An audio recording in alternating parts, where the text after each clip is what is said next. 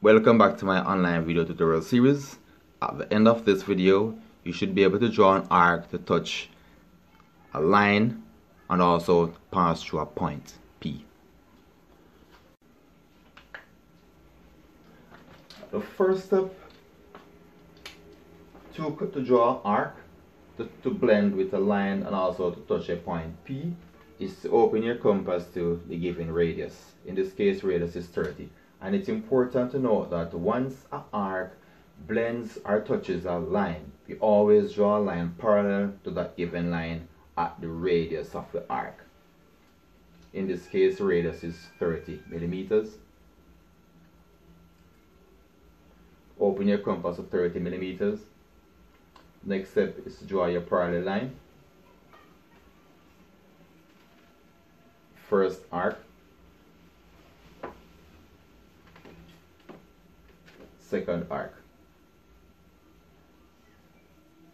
What you could do, you could also use the same radius. You could also scribe an arc from point P, or you could go ahead and draw the line here for the parallel line, or you could draw your next arc. Just use one stone and kill both birds. I choose to do that, so I'm going to use the same radius to draw an arc from point P.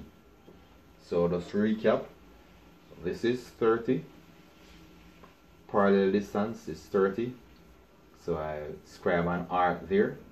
Now I'm about to draw the line, the parallel line at the tip of these two arcs.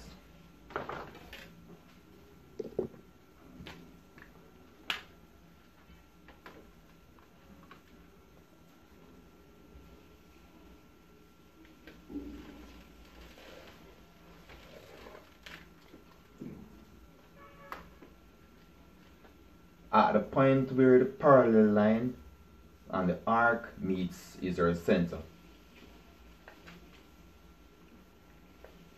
That center point is here.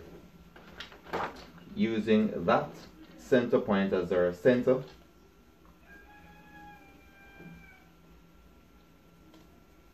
readjust your compass to 30 millimeters.